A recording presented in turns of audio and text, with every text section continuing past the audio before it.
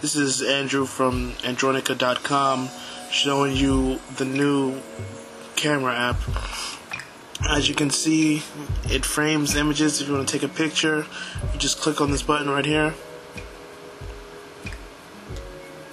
and the camera will focus and take a picture. And let's lift this up a little towards. And if you hold down on the focus button,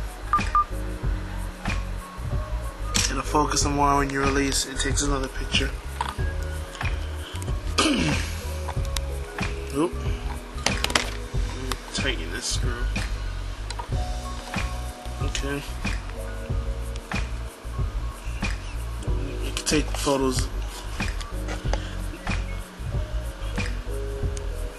You can still use the trackball to take pictures.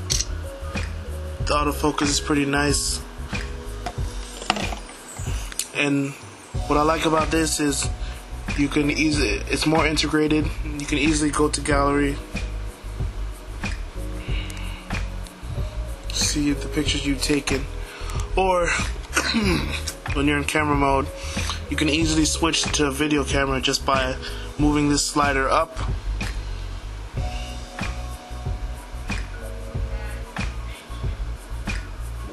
Okay, and it's gonna give me since I have, you can't see it right now, but I have Quick installed, so it's gonna ask me if I want to use the default camera app or Quick. I'm gonna choose the camera app.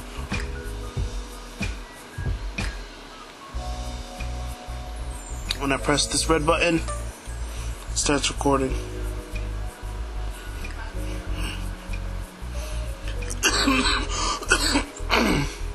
Excuse me. Okay, and then when I go to settings, I have the option of how I'm gonna.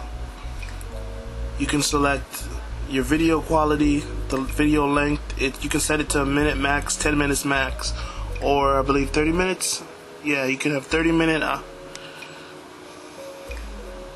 30 minutes is another option you can do. You can change the picture quality, the focus mode from auto to infinity. And that's the new camera setting in Android 1.6, aka Donut.